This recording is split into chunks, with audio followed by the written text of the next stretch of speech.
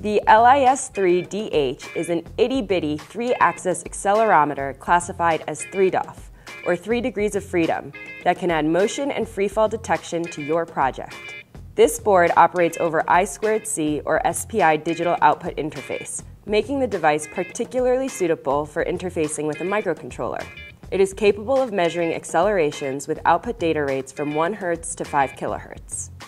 The LIS3DH operates at 1.7 to 3.6 volts and provides 3 different operating modes: power down, normal, and low power mode. While normal mode guarantees high resolution, low power mode reduces further the current consumption. Automatic programmable sleep to wake up and return to sleep functions are also available for enhanced power saving. The LIS3DH contains a 10-bit, 32-level first in, first out, or FIFO. In FIFO mode, data from X, Y, and Z channels are stored in the FIFO. This use allows consistent power saving for the system. It can wake up only when needed to burst the significant data out from the FIFO. The LIS3DH includes 6D and 4D orientation detection, an advanced capability to detect the orientation of the device in space. We've also written a bare-bones Arduino library to communicate with this board, which can be found in the hookup guide on our website.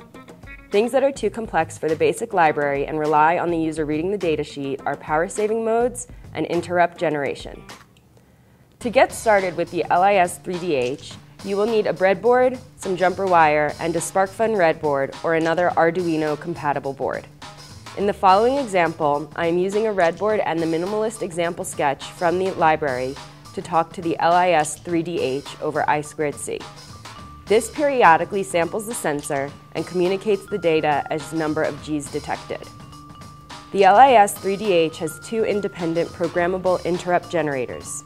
Interrupt signals can behave as free fall, wake up, 6D and 4D orientation detection, and click detection. The library example int usage will demonstrate what happens when you throw an interrupt in one pin when an exceeded acceleration is detected, and a pulse on another when a tap is detected. The ultra-small size and weight of this board make it an ideal choice for projects that involve handheld portable devices. Share your accelerometer projects with us on Twitter and in the comments below. Thanks for watching!